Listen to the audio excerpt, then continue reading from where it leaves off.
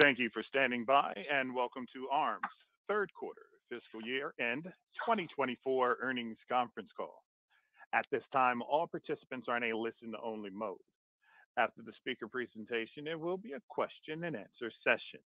To ask a question during the session, you will need to press star 11 on your telephone. To remove yourself from the queue, you may press star 11 again.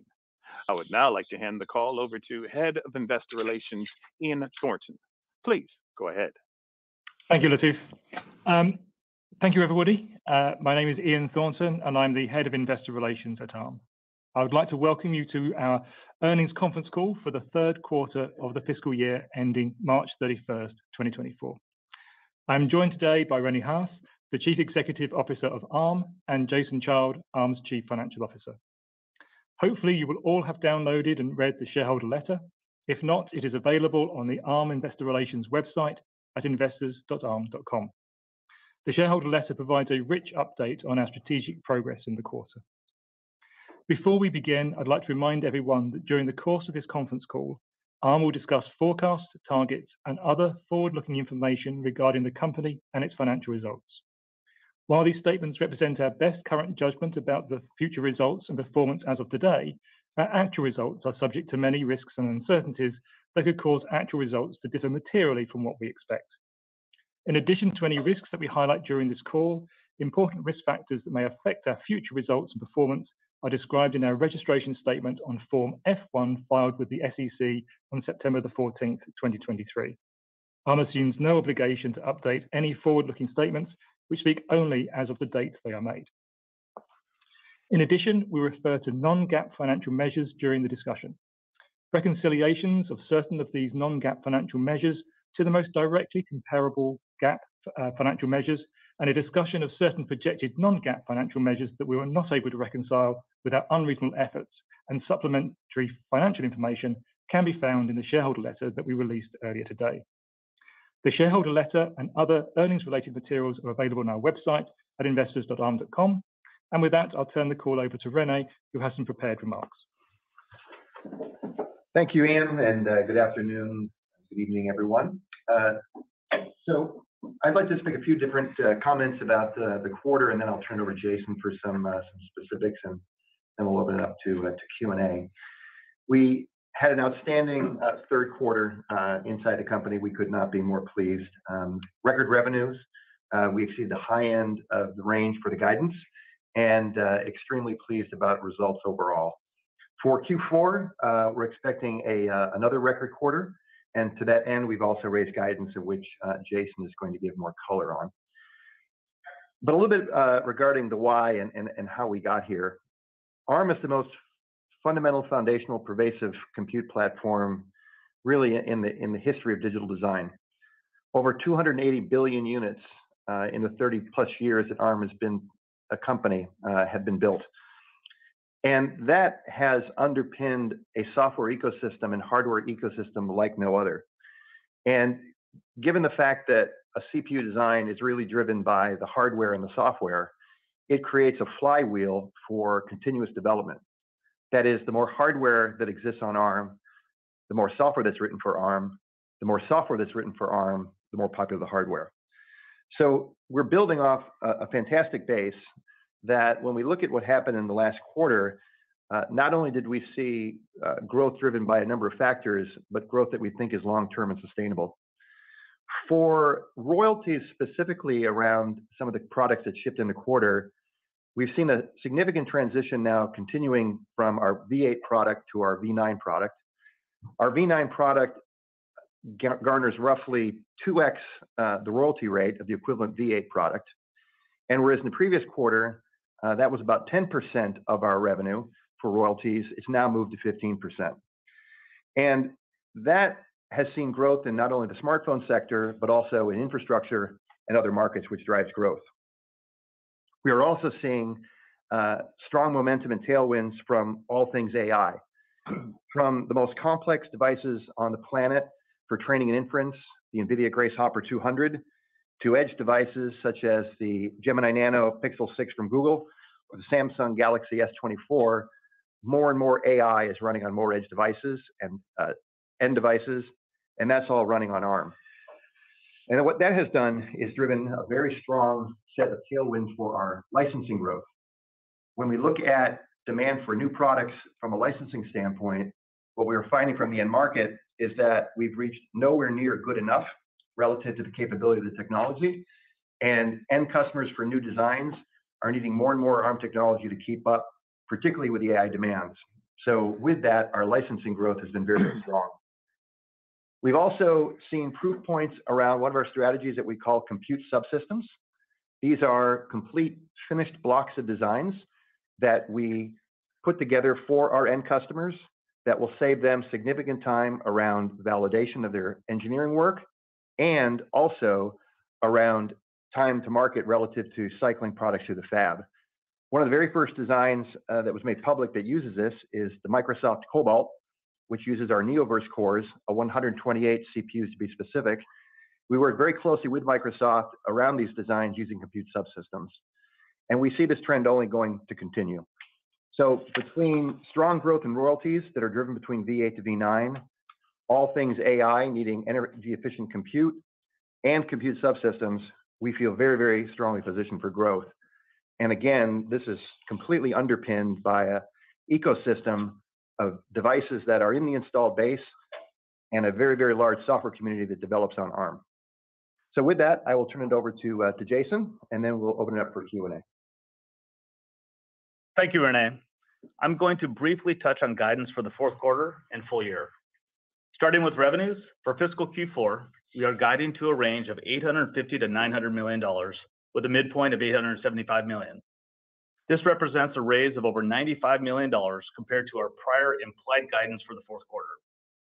When combined with our strong Q3 performance, the full year revenue guidance rises to $3.155 to $3.205 billion, an increase of $160 million at the midpoint versus prior.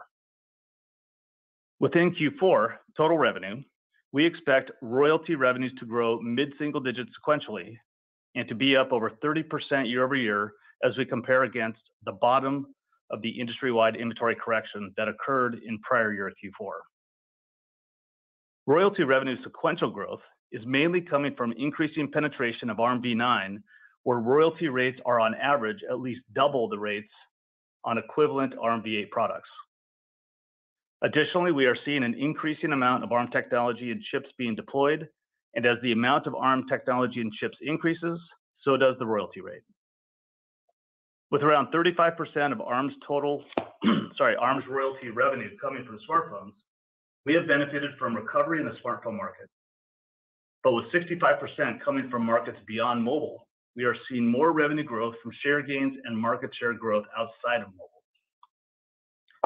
Additionally, we are expecting another strong quarter for licensing, with revenue up sequentially to near record levels. As with recent quarters, we expect to sign multiple new ATA deals in Q4, and demand for our latest technology remains high as customers need access to AI-capable CPUs and related technology, such as our compute subsystems. Turning to expenses, we expect non-GAAP OpEx of approximately $490 million in Q4 and $1.7 billion for the full year. On a like-for-like basis, our full year guidance has increased by $10 million, driven by slightly higher spend in R&D. As detailed in the guidance section of our shareholder letter, to increase transparency and improve the comparability of our results, beginning in Q4, the presentation of our non-GAAP measures will be modified to exclude employer taxes related to equity classified awards. These taxes are dependent on our stock price at the time of vesting, and as a result, fluctuate independently of the operating performance of our business. The impact of this change has been factored into today's non-GAAP Q4 and full year guidance for operating expenses and fully diluted EPS. On an EPS basis, revenue strength will flow through to profit, driving Q4 non-GAAP fully diluted EPS up to between 28 and 32 cents, and full year non-GAAP fully diluted EPS to up between $1.20 and $1.24. In summary, we had an outstanding Q3 and expect our momentum to accelerate through Q4 and beyond. With that, I will now turn it back over to the operator to kick off the Q&A portion of the call. Thank you. As a reminder, to ask a question, you will need to press star 11 on your telephone. To remove yourself from the question queue, please press star 11 again. Please ask one question, then re-queue with any follow-up. Please stand by while we compile the Q&A roster.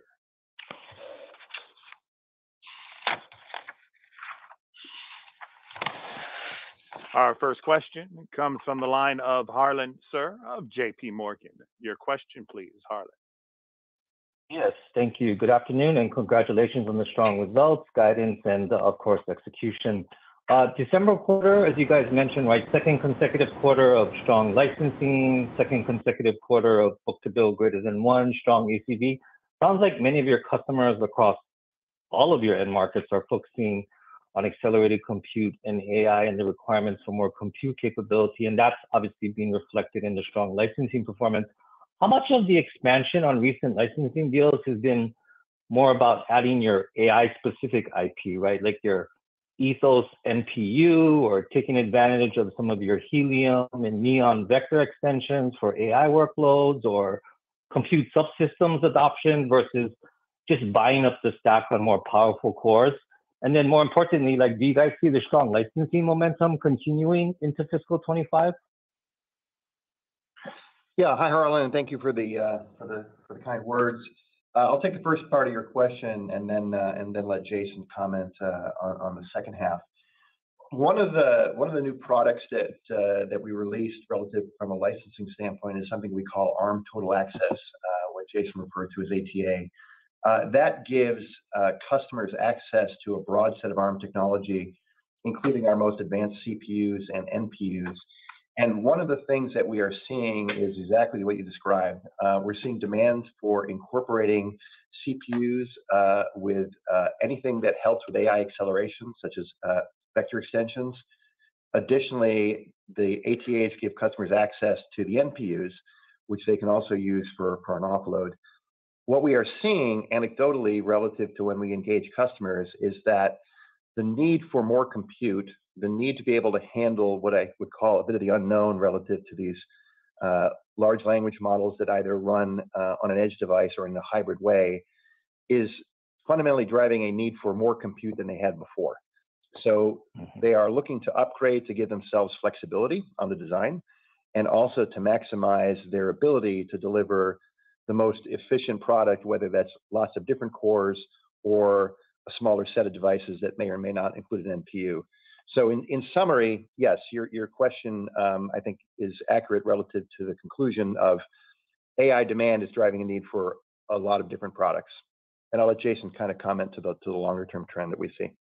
Yeah, Harlan, I would say on the looking forward, so obviously I only gave guidance for Q4, but going beyond that, when you unpack licensing versus royalty, because of the fact that we're largely, almost entirely under contract for next year on royalties, we feel good about those trends.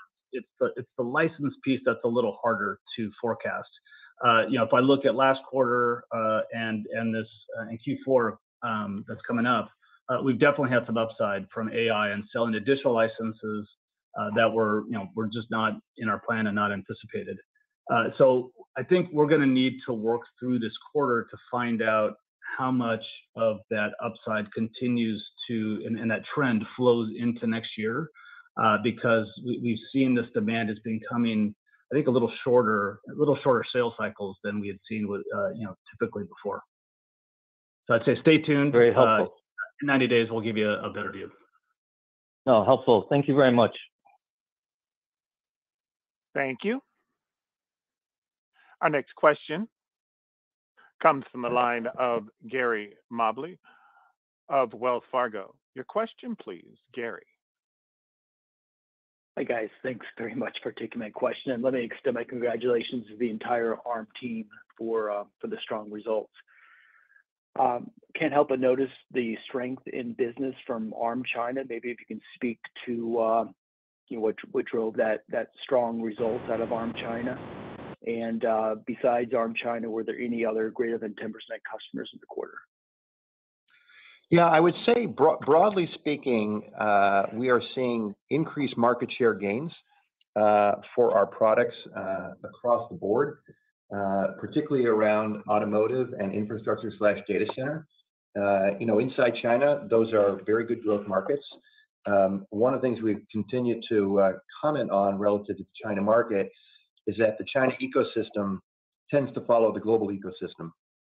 So as we see the share gains across different aspects of the market, we're seeing that consistent and holding true relative to China. Jason, you want to take the other part of that? Yeah, just on the numbers, to make sure it's clear. So when we announce, related parties, I think we're about 30% of growth. ARM China is the largest portion of it. However, there are others. So ARM China was about 25% of total revenue, just slightly up from the 20% from a quarter ago. That's helpful. The gains in the royalty rate per unit, if I can add a follow on, certainly are accelerating. Is that all driven by ARM version 9? And should we continue to expect that upward inflection in the royalty rate per unit? Yeah, I think that's the right way to think about it. So as mentioned, ARM v9 was 10% of our royalty revenue last quarter, now 15%. We see that accelerating. The other thing we are seeing is that the mixes of devices that might have a mix of V8 and V9 cores are increasingly moving to more V9 cores. And the reason for that is, back to the AI comment, the compute needs of the end applications only continues to increase. And what we're seeing is customers looking to put more and more technology into their devices, perhaps even more than they originally planned for when they had licensed the technology. So it's a compounding effect of growth. We see growth from royalty happening from V8 to V9 transition, and more ARM technology being used in the same devices. So it's a bit of a compounding effect that helps us with growth. Thank you. Thank you.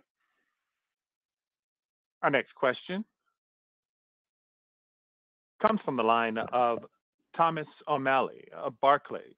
Your question, please, Thomas. Hey, guys. Thanks for taking my question and congrats on the nice results. I just wanted to add a question to the V9 pile here. You guys are talking about traction in AI, smartphones, infrastructure. You're saying that percentage as a percentage of total revenue grows into the next fiscal year. Where are you seeing the most of that traction? You called out AI a couple times here early in the call, but is that coming more from the smartphone side or the AI side? And just maybe talk about the cadence of where you see that penetration rate growing as you get into the next fiscal year. Thank you. Yeah, so thanks for the question. So a couple ways to think about it. There's definitely growth coming from the data center side. So proof points such as NVIDIA's Grace Hopper, the Microsoft Cobalt design, the work that AWS has been doing with Graviton.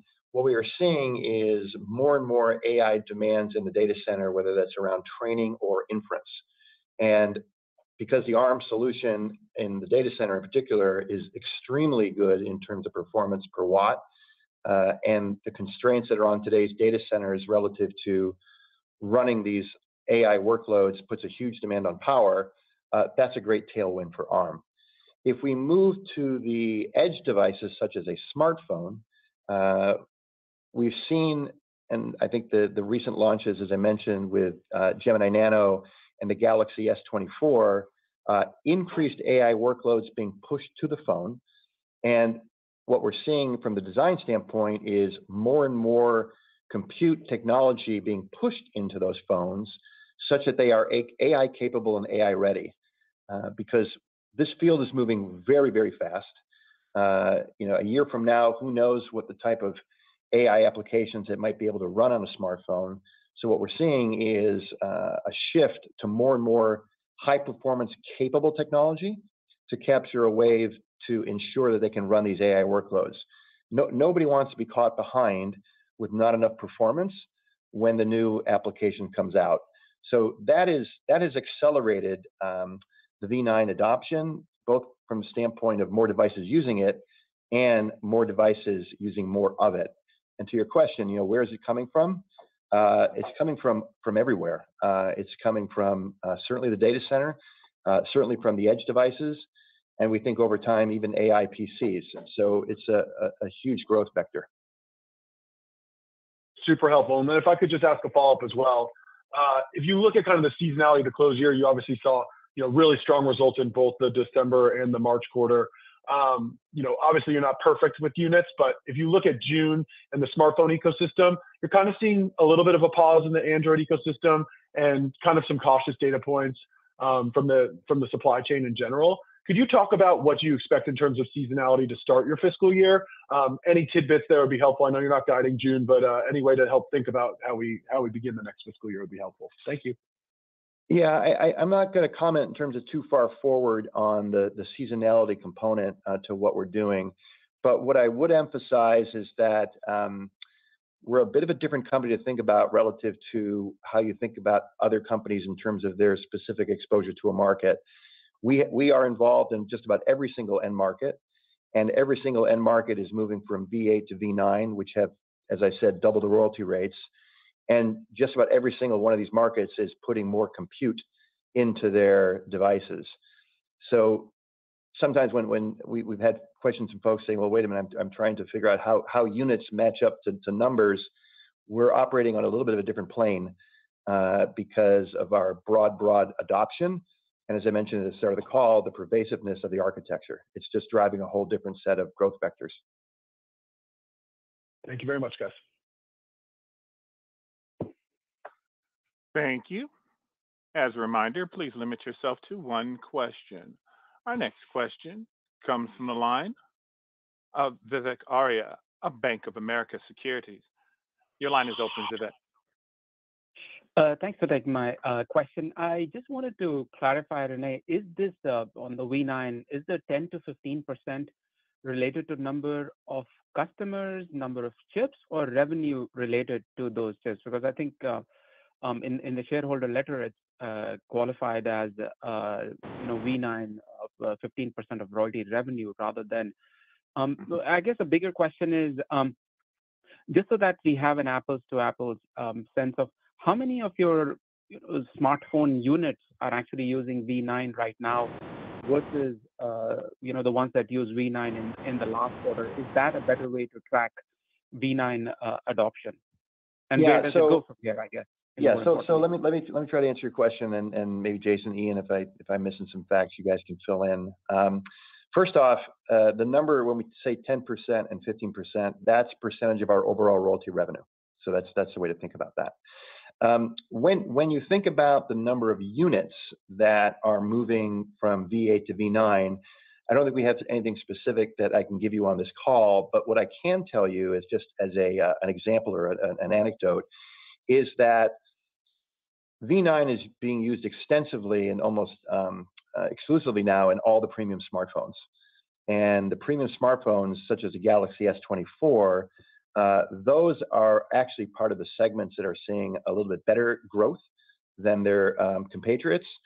So given the fact that virtually all the premium smartphones have now moved to V9, and as I mentioned before, people are trying to put as much V9 technology in that smartphone to capture the AI wave, I think that's maybe one way to think about proportionally where some of the growth comes versus units. What we tend to see with the smartphone market, for example, is typically a waterfall over time where what was in the premium unit finds its way into the high end, then into the mid-range. But that's the way maybe a good way to think about it in terms of where the percentages are. There certainly is a lot of V9 in the premium smartphone, and we're seeing a lot of premium smartphones being sold. Thank you. Thank you. Our next question comes from the line of Mehdi Hosseini of SIG. Your question, please, Mehdi. Yes, thanks for taking my question. Just actually as a follow-up, is there any way you could elaborate on a mix of V9 by end market, like a smartphone versus cloud compute? And I have a follow-up. I'll attempt to answer that, and again, maybe Ian and Jason. As I said, premium smartphone is almost exclusively now V9, and virtually every high-end data center chip is V9. When you look at Grace Hopper, when you look at Graviton, when you look at Microsoft Cobalt, these are all V9-based designs. Yeah, the only thing I would add, in terms of royalty revenue and then chips that have actually been deployed in the market, we are overweighted towards smartphones on V9 primarily because it's an annual refresh cycle, and so I would think of that being a bit ahead. Over time, I think the other lines of businesses will catch up, but it's predominantly or definitely weighted more towards smartphone for the reasons that Renee just pointed out on premium mix. Got it. Thank you. And my follow-up has to do with the market share. I think end of FY24, or I'm sorry, end of FY23, cloud was about 10% market share for you, and networking was 26%. Is there any way you can give us some color as you close FY24, how those market shares are changing? Yeah, not today. We're not prepared to give that. When we give the updates for next year, the next quarter, we can do that. But I can say we're very pleased about the direction of travel, and AI has only helped that grow faster. Got it. Thank you. Thank you. Our next question comes from the line of Vijay Rakesh of Mizuho. Your question, please, Vijay. Yeah, hi. Congratulations again on a great quarter. Just a quick question on the cloud compute side. If you could give us some way of how to look at what you think will be the growth in 2024, given you have some pretty marquee customers with GH200 and Graviton and Cobalt 100 now. And a follow-up. Sorry, didn't catch the question. You're asking about projected growth for next year in cloud? Yeah, just for calendar 24, how do you see the growth with those on the cloud compute side? You have some big marquee customers there now. How do you see that growth? Yeah, as Renee just mentioned for the last question, we'll provide our market share update specifically on compute, which is for us almost all cloud in infrastructure, and we'll provide some views on where we expect that to go next year. So give us 90 days. Got it. And then on the mobile side, obviously, you mentioned good traction with V9. Just wondering what the penetration rate on V9 is now when you look at the premium phones. I guess all of it, but what the projection on that is through the year, I guess. Maybe you save it for later. Is your question what percentage of smartphones are V9? Yeah. Yeah, as I mentioned earlier, the numbers are somewhat skewed relative to the premium segment versus the broader segment. If you look at overall units, most of the premium, if not all, smartphones have moved to V9, and the rest of the segments have been slower to adopt. But the premium segment draws a very, very large mixture of lots of cores and lots of royalty-rich cores. So it tends to weigh out the numbers relative to overall units. We expect V9, and Ian, keep me kind of comfortable on this, usually next 3-4 years to kind of find its way throughout the entire smartphone category. Yes, if you go back to how V8 sort of took over from V7, it took about 3 years to get from sort of where we are here to about 80-90% penetrated. Got it. Thanks. Thank you. Our next question comes from the line of Ross Seymore of Deutsche Bank. Your question, please, Ross. Hi, guys. Thanks for asking a question. Congrats on the strong result and guide. I wanted to go back to the ARM China conversation. So a clarification on the main question. The clarification was that 25% that I think, Jason, you mentioned, was that of total revenues or just of royalties? And then the main question is, could you just help us break down a little bit how that's so strong, whether it's total revenues or just of royalties? That was a significant driver of growth. And, depending upon the answer to the clarification, it could have been more than all of the sequential growth. So I just wanted to get my arms around what was really driving the growth and how much of it came from ARM China. Yeah, China was 25% of total revenues in Q3, and that's up from 20% in Q2. And then what was driving that? Because again, by that math, it seems like the China side was up, I don't know, 30%, and everything else kind of went down a little bit sequentially. Was that just the China handset market coming back to life? Was it more goodness beyond that? Just any color you could give on what drove that China growth that was so impressive. Yeah, we don't break down the individual customers, but as I said, the China ecosystem tends to follow the rest of the world relative to the growth. So when we talk about growth in data centers and we talk about growth in automotive, and to your comment, certainly recovery in the smartphone market helped. Thank you. Thank you. Our next question comes from the line of Charles Shi of Needham & Company. Please go ahead, Charles. Hey, thanks. My congratulations to our management team on the very strong results. Very impressive. I do want to dig into a little bit more on the China and the related party side of the revenue, because when I look at your historical numbers, your ARM China contribution tracks almost identical the related party transactions. There seems to be a little bit of the gap seems to be expanding a little bit over the last quarter, and maybe related to that.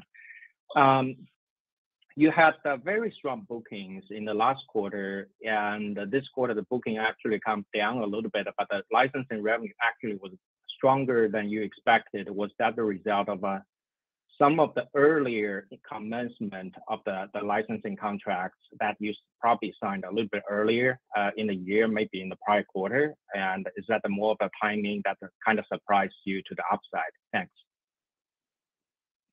Yeah. So first on the related parties. So yeah, typically China has been most all of it. We did have an additional license deal, that was roughly 5%, I guess, of total revenue, the difference between ARM China and the rest.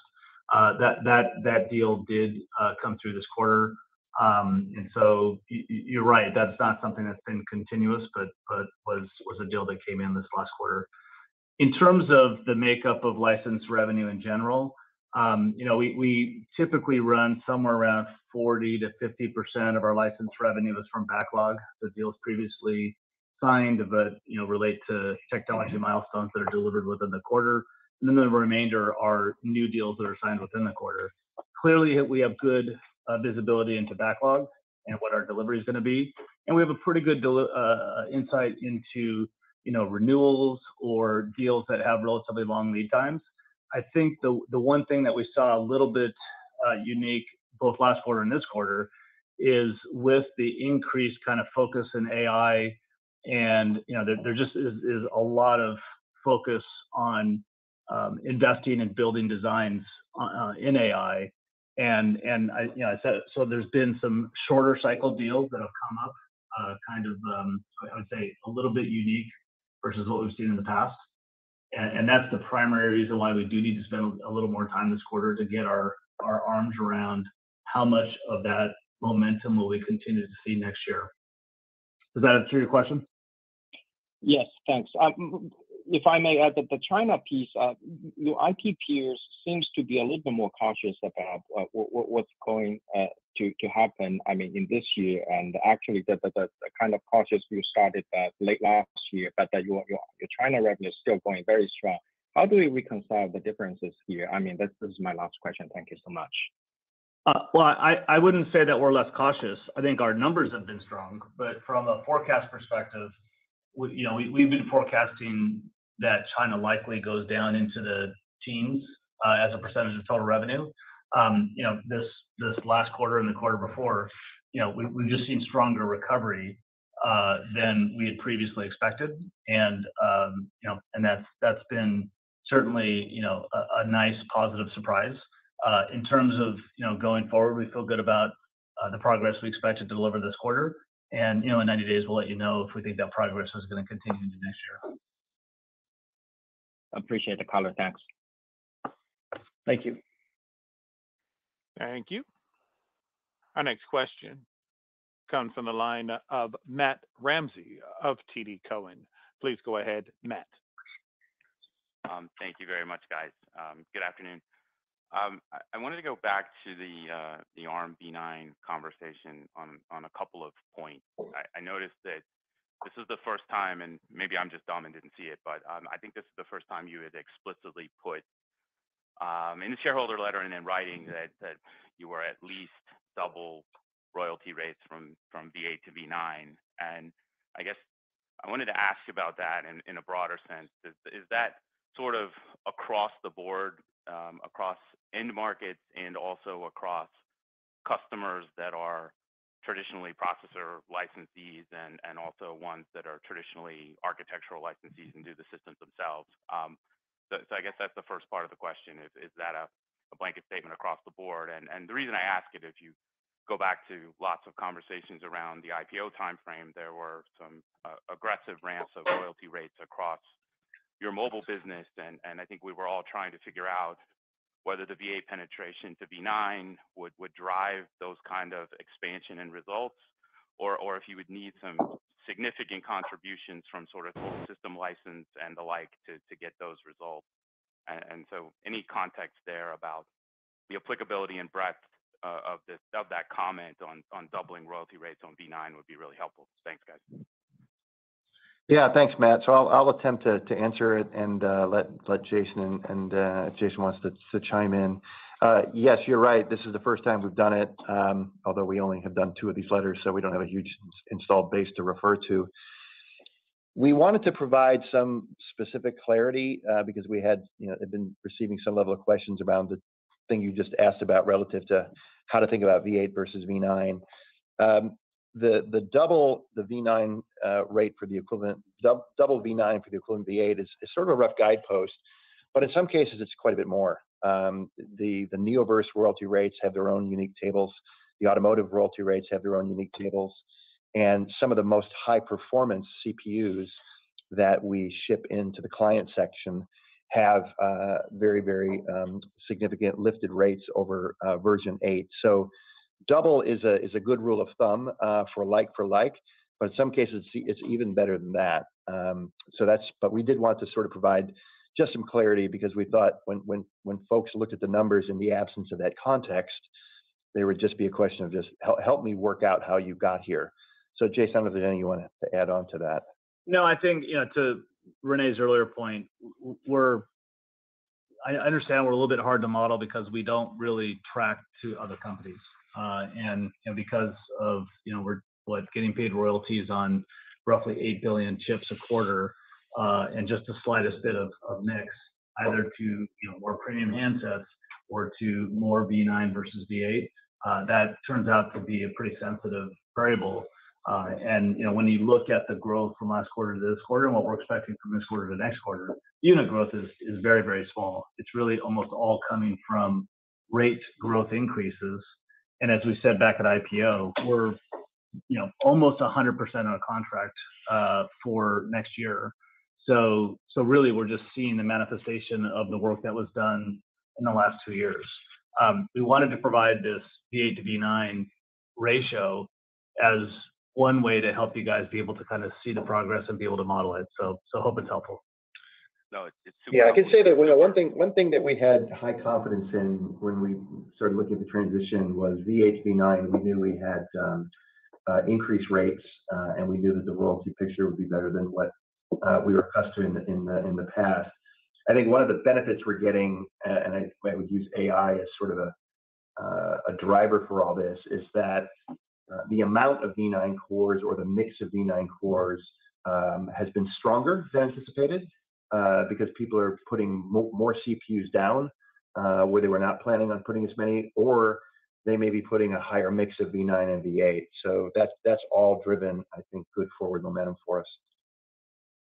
No, that's super helpful, guys. Just a quick clarification. Any comment on, the base rates may be different, and obviously different customers have different contracts, but all of that commentary, at least directionally applicable to your architectural licensees as well? Thanks. Yes. Yes, it is. Thank you. Excuse me. Thank you. Our next question comes from the line of Andrew Gardiner of Citi. Your question, please, Andrew. Thanks very much for taking the question. I had one on the licensing side. You guys have spoken about how strong it was in the quarter and sort of being surprised at the quicker sales cycle time on some of these licenses. A point that you haven't brought up on the call yet, but that was in the shareholder letter, was that you also saw 3 of the 5 ATA licensees in the quarter be upgrades from the ARM Flexible Access program. And you said that was the first time that had happened. Did that take you by surprise, or were these customers that were getting to be particularly large for an AFA, and so it was natural for them to upgrade? Was it a surprise, and is this something that might actually continue to surprise positively? Like, is there a portion of that that cohort that is sort of natural to be upgrading from AFA to ATA and therefore contribute more in terms of license dollars? Yeah, thank you for the question. We didn't bring it up in our comments. We've got a lot of good stuff to talk about this quarter, and I was trying to keep it as concise. But the AFA transition to ATA, thank you for calling that out. That's a great trend for us. When we designed the program a number of years ago, that was absolutely the intent, is that customers that launched into an AFA would ultimately go on to a total access license. What largely drives that, quite frankly, is the companies that took the AFA start to get commercial traction in their business. Some of the AFA customers are early stage companies. They may have an early exit or get acquired. But as they get larger and mature, we expect them to embrace ARM technology in a broader way. So I wouldn't call it a surprise. I would actually call it an expected outcome that we have, and we're really happy to see it. It's great. Thanks very much. Thank you. I would now like to turn the conference back to Rene Haas for closing remarks. Sir? Thank you, and thank you everyone for the kind words on the quarter and the good set of questions that we had. We're thrilled about Q3, and we're very, very excited about Q4. I think what you're seeing coming to life are all the strategies that we've been working hard on over the last number of years. Investment in the V9 technology, the diversification of our business into data center, into automotive, and of course IoT. And then now what I think is probably the most profound opportunity in our lifetimes, which is around AI. And I think regarding AI, particularly when you think about artificial general intelligence, that's going to drive the need for more compute in a way that we've never seen before. So as good as the last couple of quarters were, we're just at the beginning. I could not be more excited about the growth that we have going forward, and thank you for all your time and questions. This concludes today's conference call. Thank you for participating. You may now disconnect.